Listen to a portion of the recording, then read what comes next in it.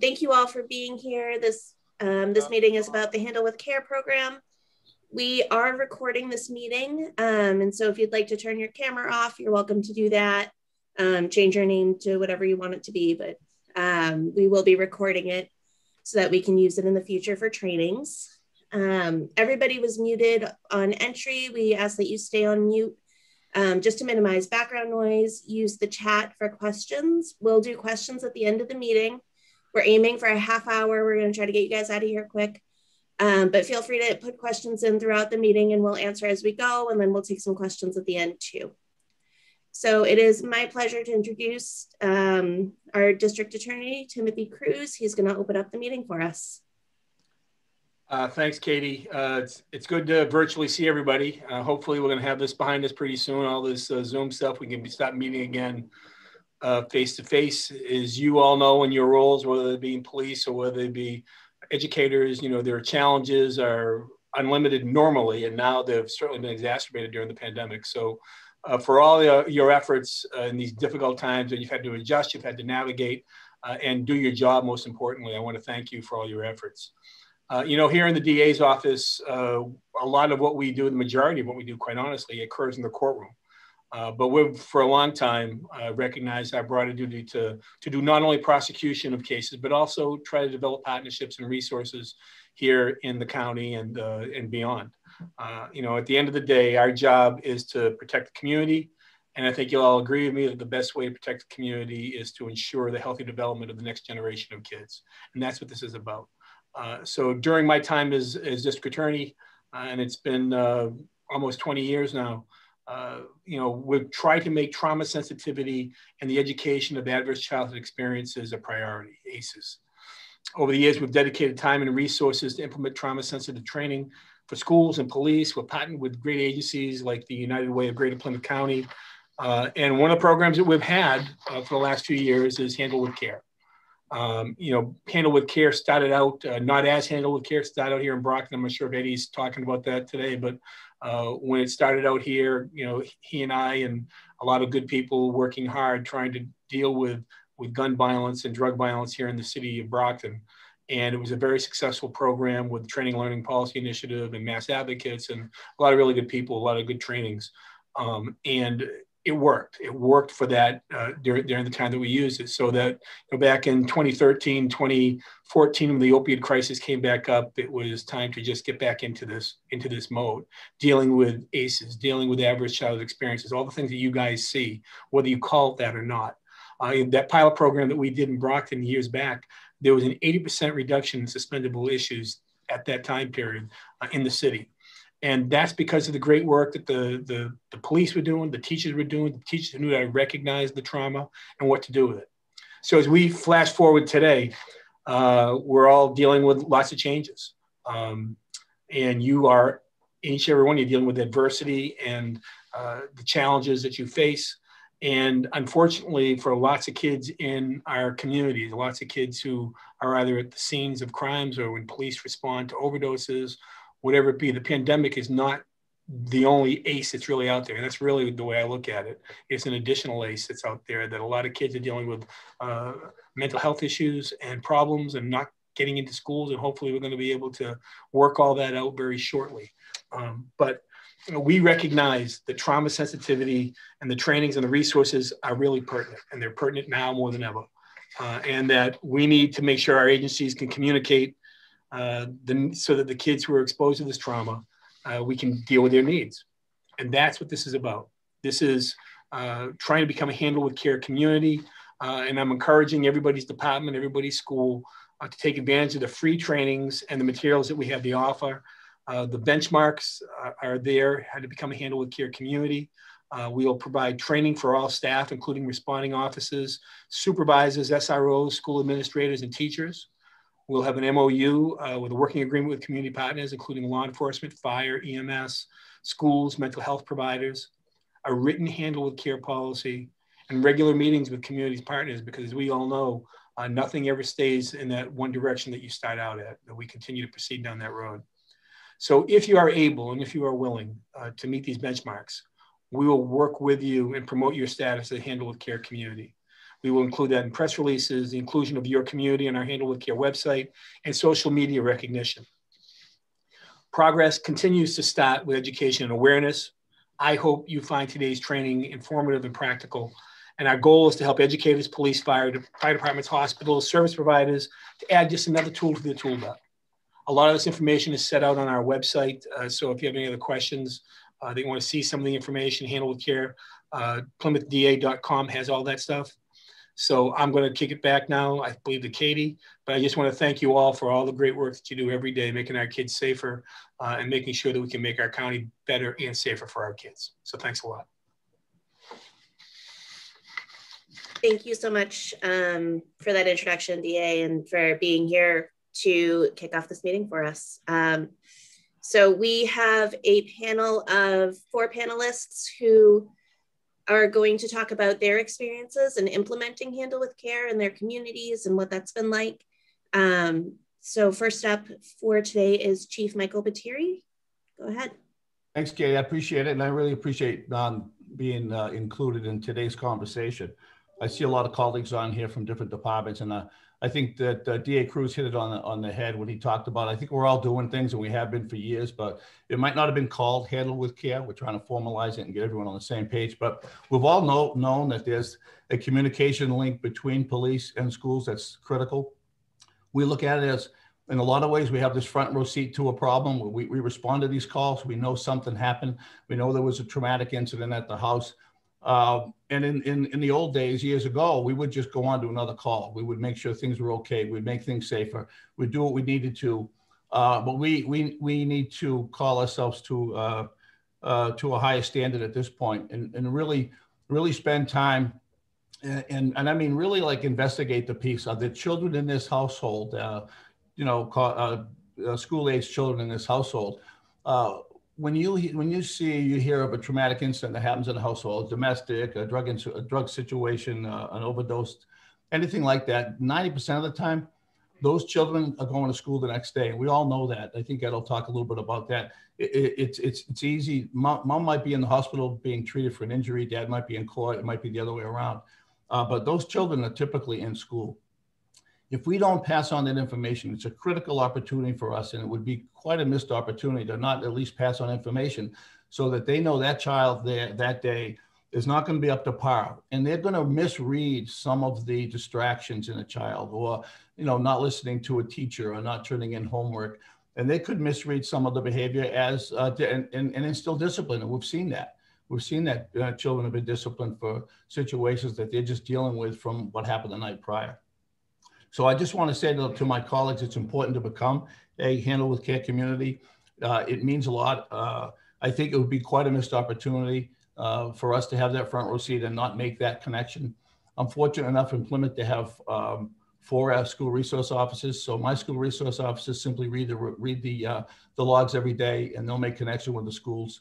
We have supervisors that read the reports and will notify that school's SRO so they can make contact with the counselors or the staff or the principal at that school. I think that over the past several years, we've been constantly knocking down these barriers, these challenges we've had, even with our Plymouth County Outreach Program, with public health and law enforcement, the DA's office, the sheriff, the courts, the schools. All those barriers that are self-imposed barriers have been knocked down, and we've created these partnerships. And through those partnerships, obviously relationships grow, and you can simply pick up the phone and make contact with someone. There'll be no more important situation than trying to connect and provide support to a child at school the next day. So I just encourage you to do it.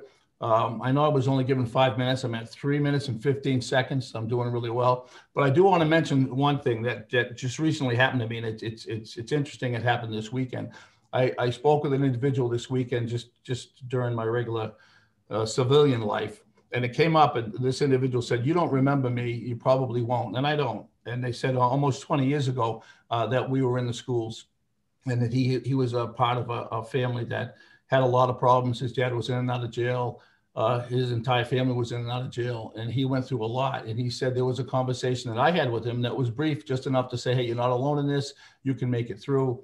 He's got 3 kids and a wonderful family now. So a small thing like that, I don't think you can minimize that contact, whether it's an SRO or a uniform officer on the street or a supervisor or anyone. And it doesn't even have to be police. Any of these agencies represented here, a short conversation with a child, you just don't know how impactful that will be. It's phenomenal to me that almost 20 years later, he not only remembers the conversations, but he knows it was with me. So very interesting. And I really feel like we should get all 27 communities in this handle with care communities. So I appreciate your time. Thank you.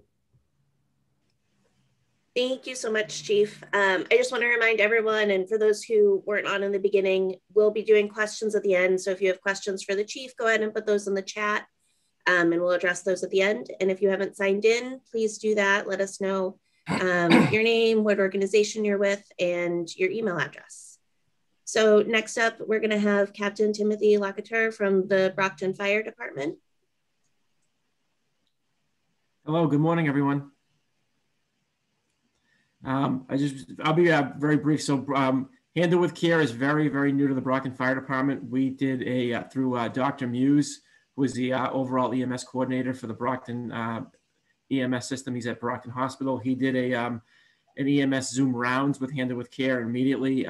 My Deputy Jeff Marchetti, seized upon the opportunity, and he tasked me when we started doing a little investigation, and we realized that this is actually the sort of program that we've kind of desired to have in Brockton. And what this does and what it's going to do is vastly expand our outreach for the community. This is going to give our members the tools really to see, like, in dealing with ACE, there's a lot of hidden issues with children. And it's really the way we respond on calls. And I'm sure all the police officers and the fire who are in this Zoom meeting, they understand that most of the time it's the police, the fire, and EMS. And everyone has a different role, but the fire and the EMS are kind of working together, where the police there have a different mission altogether. But this way, this increases the number of eyes on the scene. And this allows us to actually, we'll be able to take a look around and see, maybe come into a situation where it's not really require a 51A, which is a mandated reporter, but that would be a mandatory report. But this would give us the extra tools to say, hey, maybe this child needs a little bit of help, and this child's in school, and this is going to give us a central process where we can route this up like a chain of command. We can have a point of contact with the school department, and we can just say, exactly, I think the chief hit on this, and the district attorney, Mr. Cruz, as well, that, this child really needs some help. So, they may not be performing this well in school over the next couple of weeks, but now that we're going to be able to give the teachers in the school department, we're going to be able to give them the information up front. It can really make a difference in the child's life. And we're really looking forward to implementing this. We're almost shovel ready. I'm hoping to have this live and ready in my community for the fire, at least by the third week in March. And like I said, this is really an excellent opportunity. I really thank you guys for having this and putting this together. And we really appreciate this. And this is just one more tool that we're going to have to help our community. Thank you. We're glad you're here too. Next up is Brian Palladino, who's the principal at PCIS in Plymouth. Go ahead, Brian. Thank you. So I'm just going to briefly talk about how the school handles Handle and Care and the work that we've done and the support. And this is my 24th year in education. And before Handle and Care, you would have these situations where you'd be like, I wish I had that information, because we would have done things a little differently, or we would have been able to provide support for the students and even the families. So since then, having that information has been instrumental in how we handle students with the ACEs and with things that are going on, not only with police, but sometimes families give us information that's very important. We're trying to continue to encourage that communication so we can put things in place for our students. So, when we get information from the police, and I know the chief and the SRO is, again, instrumental in this and being that team approach. And I'm glad to see the fire, because we've had situations when there was fires at home and the kids are coming in the next day. And if we don't have that information, then, we can't put things in place. So I'm just going to talk about what we were able to do with Handle and Care with our students. So if we get information from the police, from DCF, from families, from neighbors, we're able to give information just to teachers to let them know something happened. And we call them TLCs. So it's 10 to 11 care. So we're going to provide a little 10 to 11 care for these students. So if a teacher notices a kid acting out or a kid withdrawn, a kid with a head down on the desk. They already have that information. They get a red envelope, and all that red envelope means is something's going on. We just need to treat this student a little different.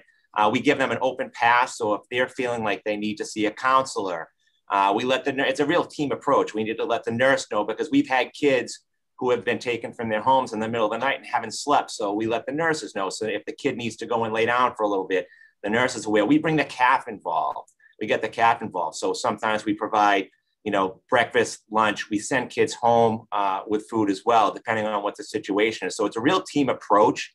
We also, through Handle with Care, we've established a donation fund where we have gift cards for clothes. So we sometimes go. We're lucky enough to be across the street from Kohl's, where last year we had a situation.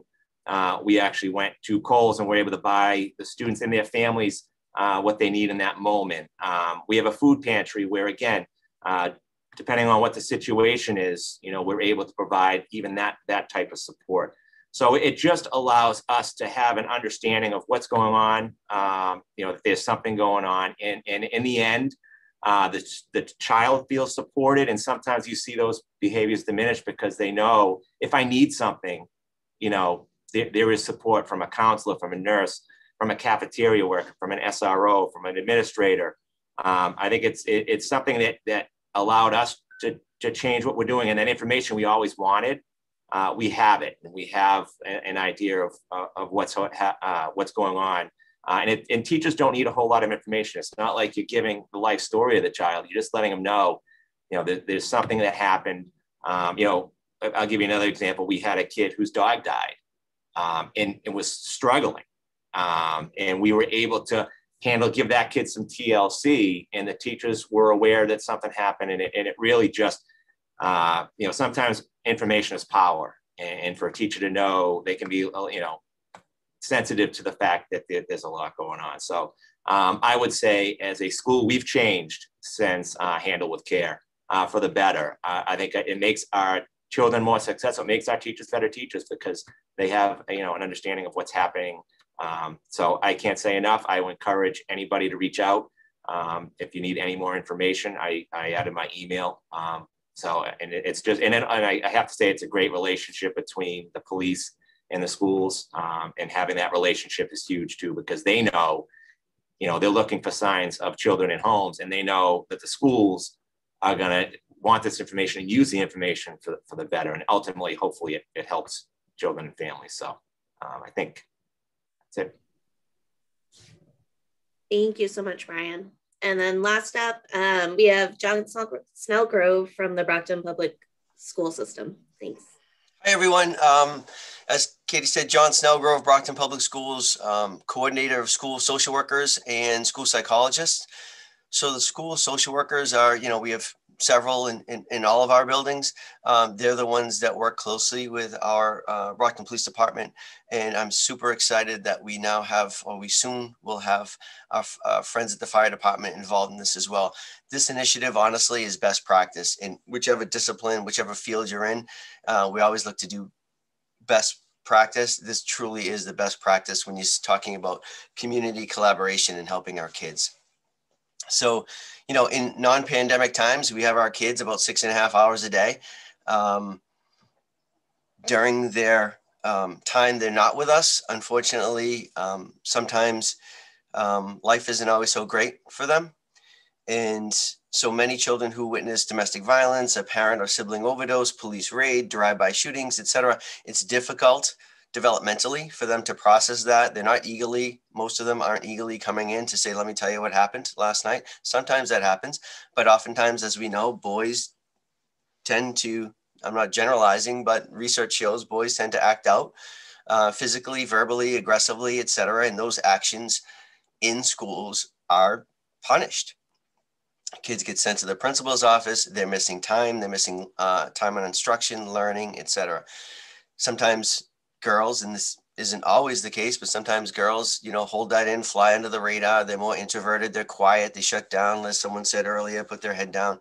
Again, hyper vigilant, hyper focused on something else, another situation, another person in their lives. They too are not learning. So either way, this is dramatically impacting their education, so their academic well-being, their emotional well-being, etc. I can't speak any more highly than we need this in every community. What typically happens and what proves successful is that when we get the call early in the day, it's the handle with care, principal, school adjustment counselor, school nurse, and the teacher are made aware. Handle with care, Johnny Jones. And they don't go running up to Johnny Jones and say, tell me what happened. They don't, you know, they don't do that because we're not sure if Johnny Jones was home. There might have been a situation where police were dispatched to the home and they saw, you know, a bedroom of a student, a younger student. So there's evidence somebody lives there, but maybe they didn't see the child. That still needs to be reported, so that we understand something happened at Johnny Jones's home. And then what happens specifically is the council will go and meet with Johnny Jones, just a general check-in. Hey, did you see the Celtics game last night? Or, you know, what do you think about the Bruins? Or, you know, we finally got some nice weather. Something to engage that student, to try to get a mental health kind of status on how the child is doing. Often then it's when the student will say, oh, last night police came, or, you know, my mother overdosed, or what have you. Like other folks have said, you know, the cafeteria folks are made aware that if Johnny Jones needs extra food for lunch, he gets it. If he needs food brought home, if we think that that's the case, then we, you know, send that home. The nurse is involved. If Johnny needs to rest, if there's that need, then Johnny's allowed to rest. If he needs extra motor breaks, the teacher is given a free pass to, you know, give him busy jobs. Can you go, you know, talk to the principal and bring him this envelope, or do this or do that? Just trying to be that kind of blanket of support for that child. And then oftentimes, as I said, when children then share what had happened, it's the school counselor then can act, right? Can call the family and take the appropriate steps. And often it's, you know, relying on our community partners, whether that is, you know, our friends at the food pantries, or we have some nonprofits we work closely with, and then, you know, counseling agencies, et cetera. If it is a mandated reporter, you know, we do follow up with that because the child disclosed something to us in school. So it's that wraparound blanket of support that is truly best practice that I am super excited and thankful to Plymouth County DA and Ed Jacobs and everyone for, you know, rejuvenating this here in Brockton. It happened for a while and it was hugely successful. And then, you know, we could be doing it better and more regularly. So having the friends at the fire department and EMTs eventually, it just increases the likelihood that we'll be aware, and increases the likelihood that early on we can support that child so that he or she isn't getting penalized for maladaptive behavior in the classroom. So I can't thank you enough, and I strongly encourage others to follow suit. Thank you so much, John. I want to thank the DA and all four of our panelists. Are there any questions from anyone? Go ahead and put those in the chat and we'll call those out.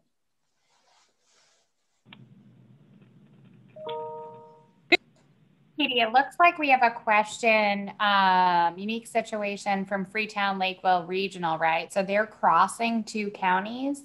And Ed Jacobs, I'm going to call on you, but generally, I would say that we would definitely be willing to partner with Bristol. And Ed, I don't know if you know off the top of your head any contacts down there we could do some training or some co-facilitation to streamline that process.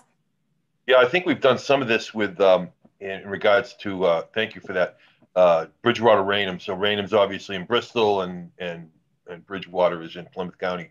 Yeah, so we're willing to, it doesn't, I don't think it matters. We can make some phone calls and try to establish, it's all about establishing the relationships and those lines of communication. It shouldn't be a deal breaker. Yeah, so Val, if you want to reach out to us after the meeting, we're happy to coordinate and set up a kind of a post meeting and help to triage some of that. Yep. Sorry, I had a question. about sharing the information. Maybe Ed, or I think John touched on this, but can you talk about how the child's privacy is protected and how you're able to share information without breaking any protocols in terms of privacy? Yeah, I will do that. And I think Chief Botteri, I'm going to ask you to jump in with me. But we're really, and when we do the training, that's why we're part of what we're saying today is if you would like to do this, let us help you, because we'll give you what the standard has been both in Massachusetts and across the country. But really, all we're sharing is that child's name and the date of the incident. So we really need to do training with the schools to let school teachers know. They go, we want more information. Well, you know, you're probably not going to get it. Although a lot of this stuff ends up in the newspaper sometimes, right? But you want it so it's time appropriate, the day after, right is, you know, so you can get that child early rather than wait 2 or 3 days. But it's really nothing more than the child's name and the date. And then when we do the training in the schools, that way the schools have some techniques, what we like to say, tools in their tool belt to address those issues. Chief Botteri, you have a opinion about this. I know you and I have had a conversation. Could you share that with us? I do. Yeah, I agree with you, Ed. I mean, obviously, we want to protect the information as much as we can. There's a fine line between that and sharing some information. I think that under specific statutes, you're allowed to share any information that a police department would reasonably believe would cause a safer environment in the school. So if you have a situation that you think could cause disruption in the school, you can share a little more information than Ed's talking about. That doesn't mean you give a copy of reports or you share everything, but you can be a little bit more inclusive of some specific facts. If in your mind you can reasonably believe that without sharing the information, it could have some impact on the school environment, the safety of the environment in the school. And I would say that most situations we deal with, some maybe a drug search warrant at a house one night and the child goes to school. I don't think it's a big stretch to think there could be some interaction with the child and someone else about it in school and cause disruption. So I put that out there. And Ed's right. I mean, I share a little bit more, I think, than most, but I do it under that premise, and it's worked very well for me. I've never had an issue. We're not, like we say, sharing reports, but we do want to give ideas in some ways if we can reasonably do that. So I would say, fellow police departments, chiefs, and command staff people, definitely, put that in the minds of your school resource officers and let them know that they're not going to be violating anything as long as they can reasonably think that what they're doing is going to make a safer school environment that day. Yeah. Lastly, I would say in my 40-something years of working with kids and in the courts, et cetera, I've never seen information shared that it was detrimental to the child, but I have seen in too many occasions where information was not shared and that child really, as they say, fell through the cracks or was adversely affected. So again, we're just sharing the name. We just want a caring adult to put a set of eyes on those kids to help them through the day. And if I can jump on that too, I mean, most likely the teacher says they're going to get the name and the date, but the counselor themselves may get a little bit more information because they're going to be providing a lot of the support that regarding the incident. So not, if you get information from the chief, we get information from the chief, we're not going to give details to every person in the school, every person that sees that kid. It's going to be just let you know something, happened. He's going to be a little TLC, but the counselor may get a little more information, and the administrator.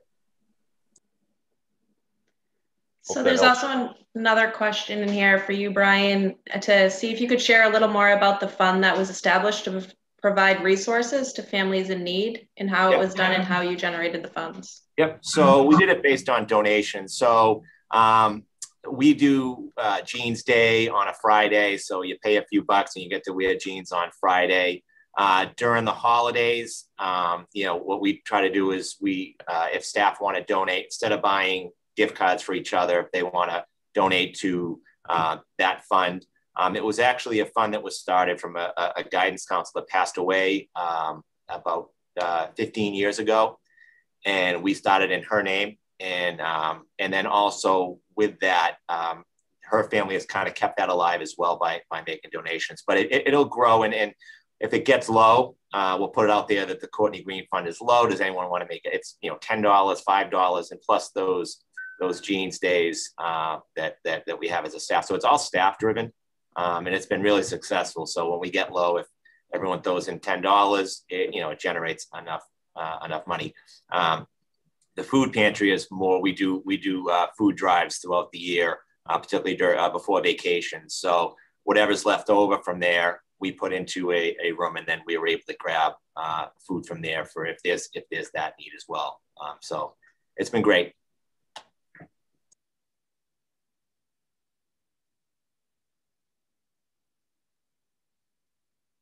Any other questions?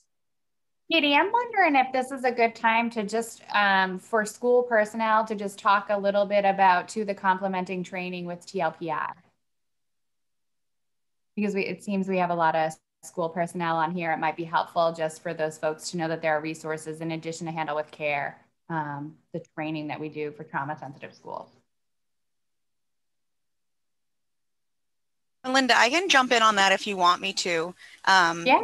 My name's Kelly Maycumber. I work for Plymouth Public Schools, but I'm federally funded through a prevention grant to do substance use prevention. So a lot of these things end up, coming across my desk or just, falling into my lap kind of because it fits. And I think I couldn't help but think the whole time when we're talking about Handle with Care, it's just very simple in nature. I think a lot of times people want like a package program to come to their door, and it's really not that. It's just a really good working relationship between police and schools. And I think Plymouth has thrived because the relationship between schools and police is so strong. But the training that you provide, the TLPI training, I think it really just accentuates why it's so important to have these kids that are experiencing trauma get the services they need. So when the staff and really anybody in the school, not necessarily just a teacher, but adjustment counselors, guidance counselors, anyone from custodians to bus drivers to paras, anyone that might need it, I think it's important for them to connect why trauma is so negatively impactful on a young person and why it's important for the schools to jump in, not just for, the clothes they need, the food they might need, which are obviously basic needs, but just the support that they might need after that thing happens to them. I think that there's a lack of understanding that trauma, really affects the way the brain works. I think sometimes we just as people think, oh no, like the poor kid, that was really traumatic for them. But in reality, the way that it's affecting how they develop is going to be at risk, and getting them the services they need is important. So for Plymouth, I feel like that training allows people to see why it's important. And then the Handle with Care program really, it accentuates that relationship so we can keep finding the kids that need the help the most. That was great, Kelly. Thank you, Kelly. That's awesome. And just so that the school personnel on the call know, the district attorney's office does have funds through a grant to pay for those trainings. So if your school or your district has not had the TLPI helping traumatized children learn training, please reach out to us. I'm gonna put a link in the chat in just a bit with sort of a feedback form to fill out. And then Faith Parent, who's on the call from the Family Center, will be your contact for helping to set up those trainings.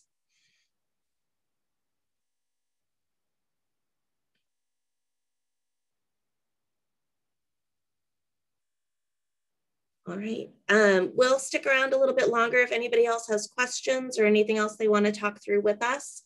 I am going to put that link to the interest form in the chat right now. It's 3 questions long plus your contact information. It really isn't that long. If you're interested in setting up a Handle with Care program or getting some other kind of training, please go to this website on our Handle with Care Massachusetts webpage. This is probably the easiest way. That way we have your contact information. We can reach out to you. You can also reach out to me. It was my email on the invite for today's meeting. You can reach out directly to me if you'd rather do that. But we're so grateful that you guys took the time to be here. We encourage you to reach out to us. And again, I want to reiterate what the DA said, that the DA's office is committed to making this as easy as possible. We'll provide all the training, all the materials, everything free of charge. We'd like to see each community be able to do this successfully.